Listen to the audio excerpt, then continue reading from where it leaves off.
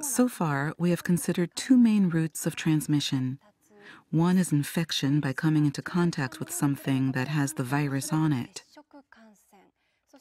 The other is infection through droplets emitted in sneezes and coughs. But some experts say there's possibly a third infection route.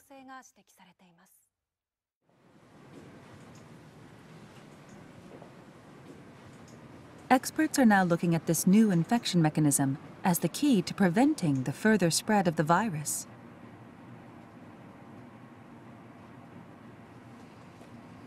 ただの会話の中で感染が広がっているとか、ある程度の距離があってもそれが広がっているような、そういった事例を見ると、通常の飛沫感染だけでは説明できない、非常に小さな粒子ということで、マイクロメーターの粒子、マイクロ飛沫感染とも呼べるような、そういった状況が起きたんじゃないかなというふうに考えられます。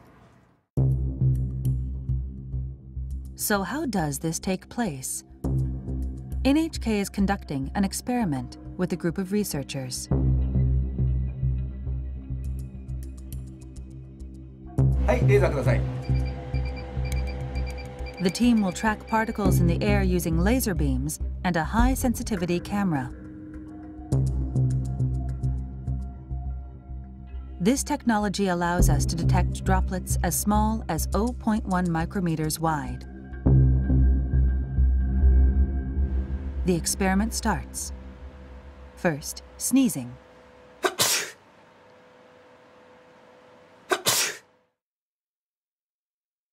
We can see a large droplet about 1 millimeter in diameter. It quickly falls. But let's look through the high-sensitivity camera.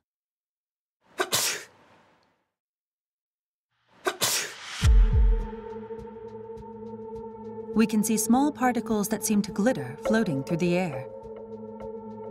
These particles are all smaller than 10 micrometers, or 1/100th of a millimeter in diameter. Let's take a look from a different angle. They're small and light. You can see them drifting through the air. These are microdroplets.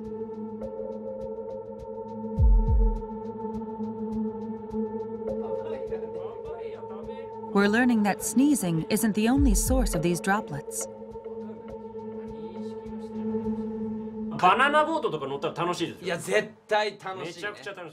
We ran the same experiment on a close-range conversation. People generate a lot of microdroplets when they talk loudly.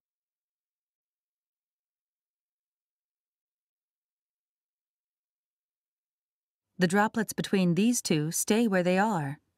They don't drift away.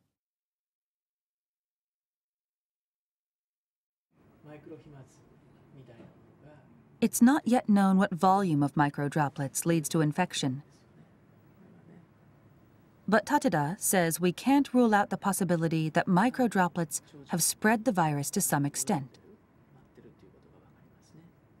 そのマイクロ飛沫、小さな粒子の中にもたくさんのですね、生きたウイルスがいて、大きな声での会話、あるいは激しい息遣い、そういった中でですね、このマイクロ飛沫ができて、それが近くの人、その人が吸い込むことによって感染が広がる、そういったリスクが見えてきたものと思います。The risk of infection through microdroplets becomes even greater in a closed space with poor ventilation.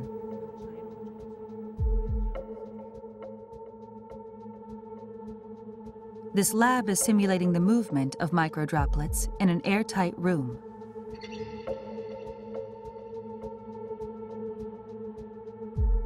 About 10 people in an enclosed space the size of a classroom. A person coughs once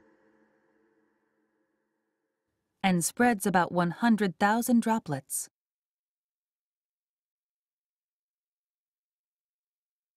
Large droplets are shown in blue and green. Most of these fall to the ground within 1 minute.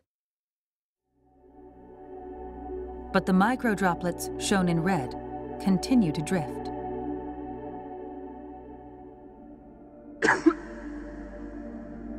This simulation uses only microdroplets.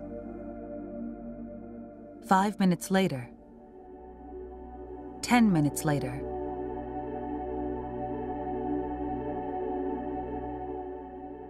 "20 minutes later." The microdroplets are still floating in place. 空気がよどんでいると、つまり空気の流れがないということで、マイクロ飛沫そのものは、落ちたり、違う場所に動くことができませんので、長時間その場所にとどまるっていうことになります。But there is a way to prevent this stagnation of microdroplets. Opening windows and increasing air circulation is believed to be effective.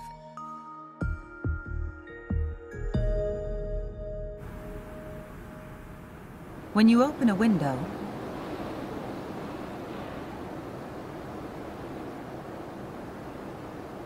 microdroplets are quickly swept away.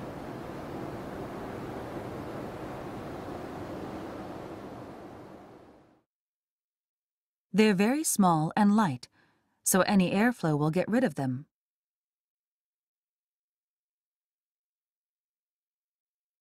できればですね、2箇所開けて風の流れを作ってあげるということが大事。それが1時間に1回でもいいから、そういうようなことをやることによって感染のリスクっていうのはかなり下げることができるようになるんじゃないかなというふうに思います。